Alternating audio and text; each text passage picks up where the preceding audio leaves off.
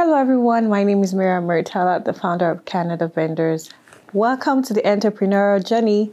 The Entrepreneurial Journey is a mini-series that showcases the struggles and achievements of small business owners across communities in Canada.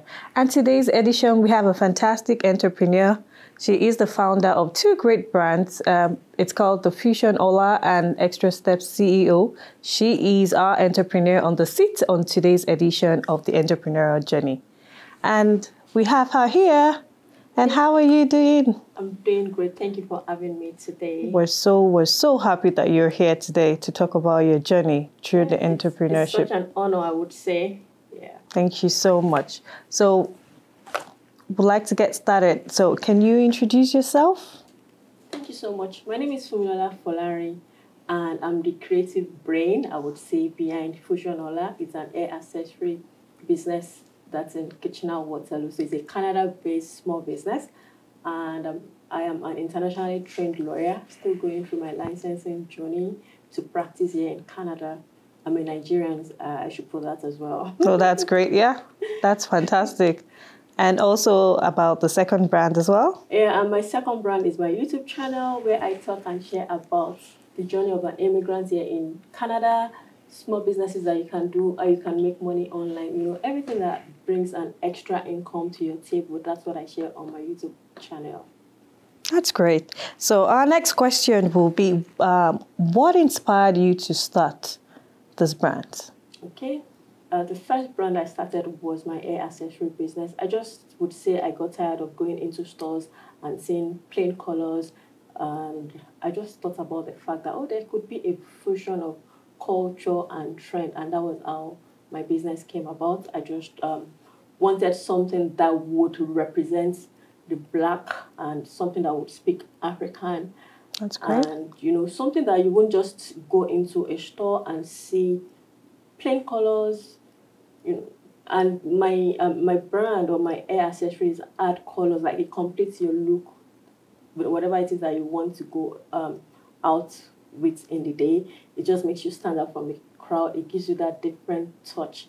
So that's my inspiration, is just saying something different on people. Well, that's great. And, you know, every entrepreneurial journey, it's always, it starts with an inspiration to create something unique to solve a solution. Yes. And that takes us to the next question. And can you talk about challenges you faced in this line of business as an entrepreneur? The first challenge I would say was getting the fabrics.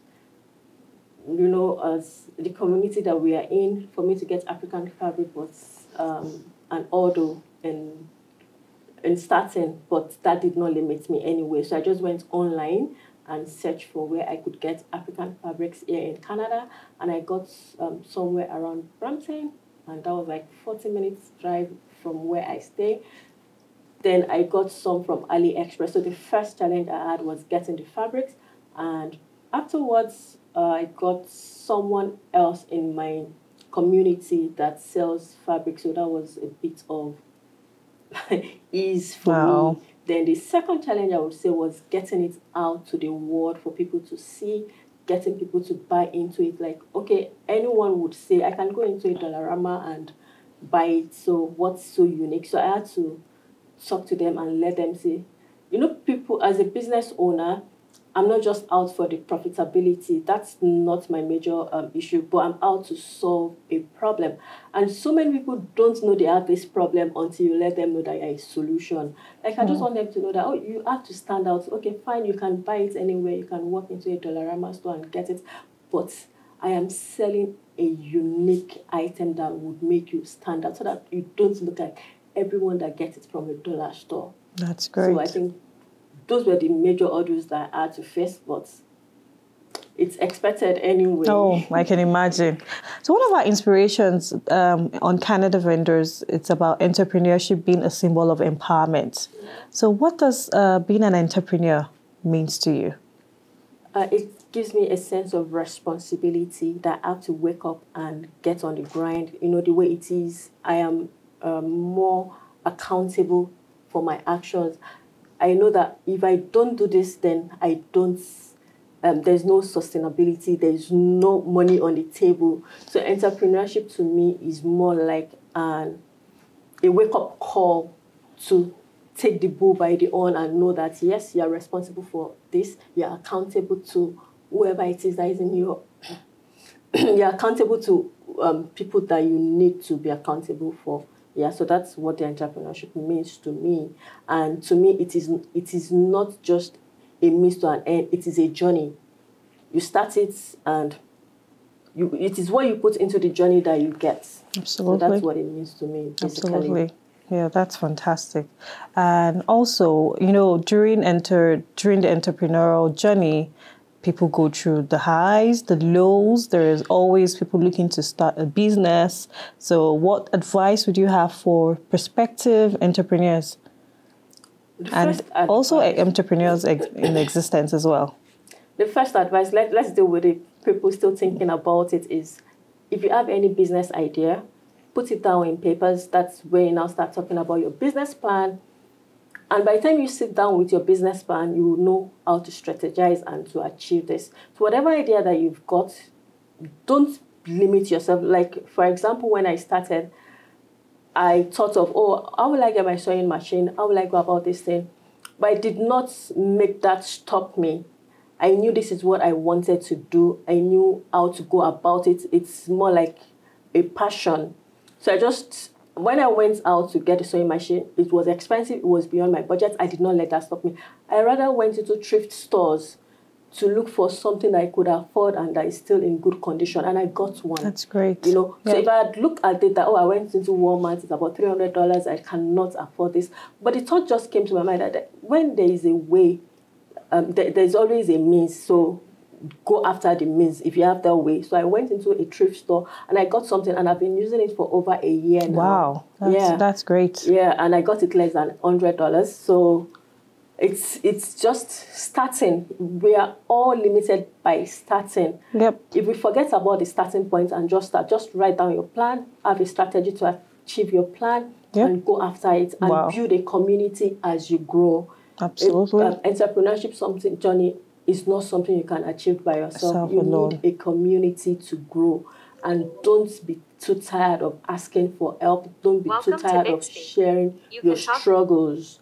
Because, I can say it's a journey, and for every journey, there are struggles. There are times you want to stop. There are times you feel like, is it worth it? There have been times that I sit down and imagine, is this worth it? Why not just face your law? But at the same time, I know that I want to be empowered. At the same time, I know that these are extra ways to make money. Yes, absolutely. There should always be a driving force. And for everyone that is in the journey already, I can tell you, I won't sit down here and tell you that, I have it all put together. There are days I don't feel like doing anything. There are days that I just want to shut it down and say, well, it's not worth it anyway. But when I sit down and look at my reason, my why did I start? I want to beautify people. Absolutely. I want people to know that, as an African community, we have something to show the world. So that keeps me going. And, the fear of, I'm not doing anymore. It's a fear that you nurture in me. Like, what will people say? You are out in the world. So if you say you are stopping now, what excuse will you give people? So that's what I want to tell whoever is going through the entrepreneurship journey. Don't be deceived by it is an easy task. It is not easy. No entrepreneur will tell you it's easy. Nobody. Well, maybe even those that you think no journey is easy in life. Yeah, absolutely. No journey is easy in life. Yeah, they have what they are still going through. So that's my own piece of advice for anyone going through the entrepreneurship journey. And for anyone that wants to start, I would encourage you to start. We can't all continue with a 9-to-5 job. Well, there's nothing without having extra income. Yeah. But then we need extra income. Well, the last 1 year has taught us that we need extra income. For whatever it is what we learn that lesson. Yes. So that's why I talk about it on my YouTube channel, because so many people would think, it's not possible. I make money online.